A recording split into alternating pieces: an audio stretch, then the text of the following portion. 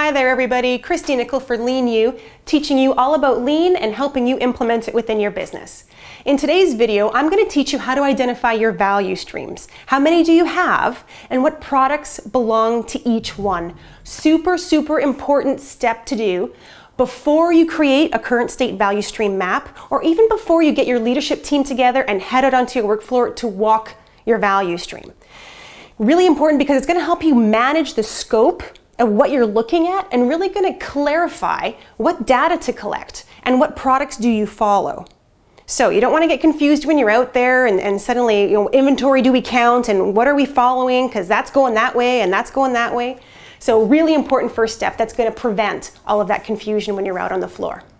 So there's two main ways of identifying your value streams. The first is to create a product family matrix, and the second is to use a spaghetti diagram. So I'll show you both.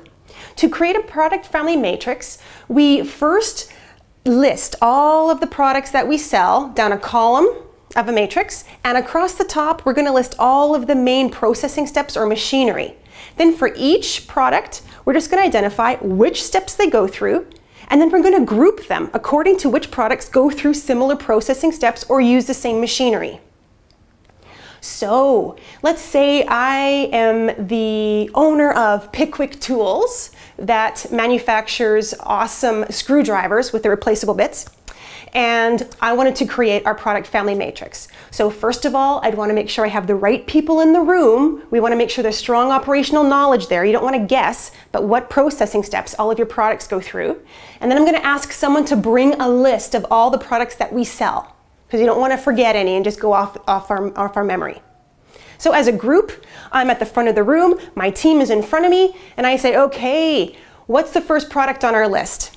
And they would say the Dash 7. It's like, all right then, the Dash 7 is the first product that we're going to look at.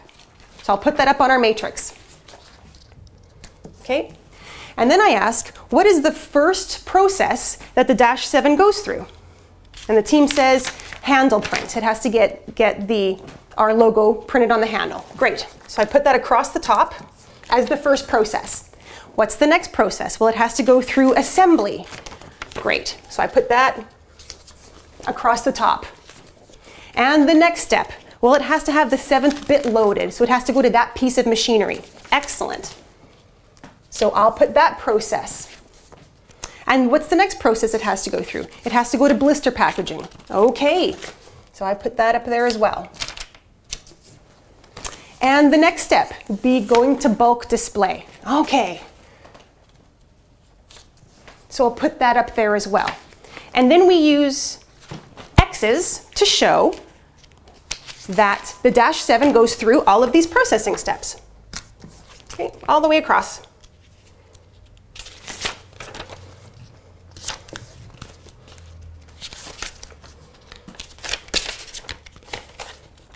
Almost need a little bit of music in here for you.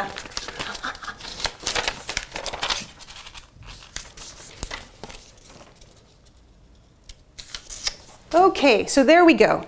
So we're done for that one product. Now what's the next product on our list? The Teeny Turner.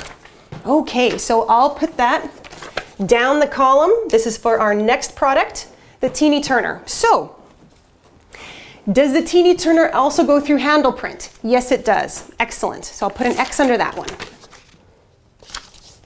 Does the Teeny Turner go through assembly? It's like, well, it does go through assembly, but not this same assembly area. It's a totally different piece of equipment on the other side of the facility. Okay then, so we're going to want to add another process identifying that. Okay, so I'll squeeze it in here, because we also want to keep it in sequence as much as we can. Okay, so assembly 2, we'll call that one, and we'll put an X under that process. After assembly 2, does it go to 7th bit loading? No, it doesn't need to go there. Does it go to blister packaging? Well, it does go through blister packaging, but not this same area. It goes to a totally different work center. Okay, then we're going to want to put in another process then. Once again, trying to keep it in sequence. So I'll squeeze that on in there and identify that the Teeny Turner goes through that process. Okay, and then how about bulk display? Once again, it does go through bulk display, but a different area than the one that the -7 goes through. So we'll make another process and add it to the end. Okay, and then we'll identify that the teeny turner goes through that one. Okay, and lastly, we're going to look at our 6-pack plus screwdriver. So I'll put that down here. And once again, the same questions. Does it go through handle print? Yes, it does. Okay.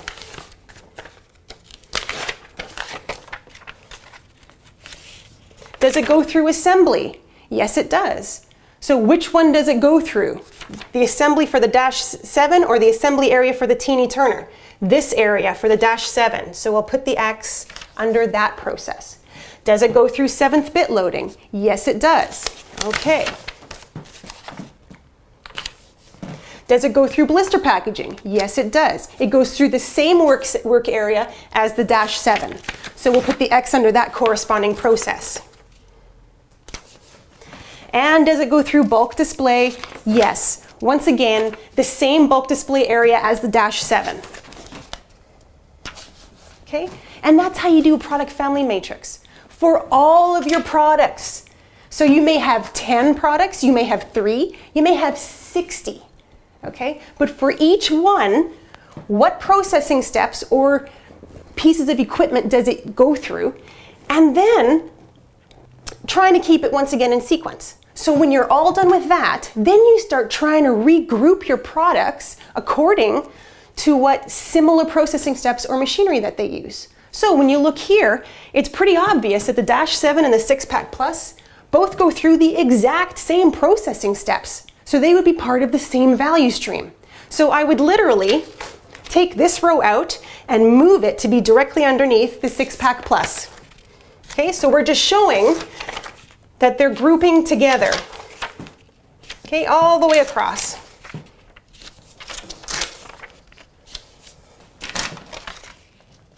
Okay, and there you have it. So in this particular example, we know the teeny turner is a value stream all on its own, and these two products, the 6-pack plus and the -7, create another value stream. Okay, so if we were mapping this value stream, we would count the inventories for these two products. We would follow the sequence of the processing steps for both of these products. And when we create a future state, we're going to create a future state for both of these products. Now, you could have value streams that have 10, 20 items in there. You can have value streams with 1 item in there, right? It's all dependent on your processes and how many products that you have. Okay, so that's how you create a product family matrix. Now, if you're a customs manufacturer, a lot of people say it doesn't apply to me. Yes, it does. Now, you could be a customs manufacturer where everything you make goes through the same steps, but they're all different, right? I worked with a company that did custom water park pieces. So they were all big metal pieces, all in different shapes. Some animals, some people playing the instruments. They all went through the exact same processing steps in terms of being cut to shape, being welded, polished, sandblasted, powder coat, quality assurance. All of them went through those exact same processing steps, but every piece was different. That's one value stream. They listed all of their different items, and they all went through the exact same steps. Right? So you have one big value stream for everything that you make, right? And there's tools later on when you're creating your future state that are going to help you still apply the tools within that scenario. You may also be a custom manufacturer that every product you make goes through different processes in a totally different sequence. And if that's the case, that means every product you make is its own value stream. Okay? And so when you're giving a quote for a custom item, you can already start thinking about, okay, how are we going to make this? What equipment are we going to need? What sequence are we going to put it in? Where are we going to locate it? Because every single one is its own value stream. So regardless of what you make, whether it's high volume, low variety, or low volume, high variety, it's applicable, right? Take the time to look at it and figure out how many value streams you have and what products are part of each one. Okay, so now in this particular example, I used Post-it notes because I only had three final products to look at. In many situations, If you've got 60 products, 70 products, this is going to be a cumbersome exercise to do with Post-its. So another thing you can do is put it straight into an Excel spreadsheet. Super easy then to insert columns where you need to, and then really easy to just cut your rows and move them around to see what products are going through similar processing steps.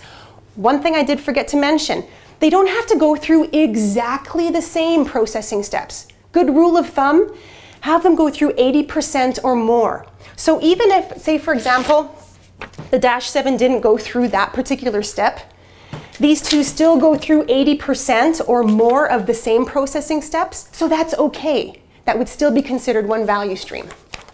Okay? Now, the second option to identifying your value streams is, as I mentioned, creating a spaghetti diagram. And this entails getting a floor plan of your facility. And if you don't have one on a computer, you can just hand bomb it. Just do an informal drawing, making sure you're identifying all of your main processes and all your main equipment. Put it down on a big table, get your team around it, and select one color marker for each product that you make and just say, where does it start? What process step does it go to in what sequence? And do that for every product using a different colored marker. And you're going to be able to see which products go through the similar processing steps in the same sequence. Okay, so for example, if I were to do that for this same company, okay, just put that up there. And let's just say green is the Dash 7. So you're going to want to make sure that you identify that, because you're going to be done your spaghetti diagram and you won't remember what products are which. So the Dash 7 starts at the handprint. It goes over to assembly, to the 7th bit loader, to the blister, to the bulk, and then out the door to the finished goods. Okay? So that was the Dash 7. If I use pink for the 6-pack plus, okay, well, it's the same thing. Starts at the handle print, goes to assembly 1, to the 7th bit, to the blister, to bulk, and out. Okay, and lastly, I'm going to look at the teeny turner, and I'm going to use blue. And it starts at the handle print as well, but it goes over to this area for assembly, and then to this blister packaging, to bulk, and then to the finished goods. So you can see pretty quickly what products go through the same processes in the same sequence and which ones take their own little path. Okay, so just keep track of them. And another simple way of identifying how many value streams you have and what products belong to each. So there you have it, 2 really simple ways to figure out what your value streams are. And once you've identified them, as a team, you can focus and prioritize on one of them. And that's where you're going to go walk your value stream, create your value stream maps, all that good stuff. So hopefully that helps. Let me know if you have any questions or concerns, and we'll talk to you soon.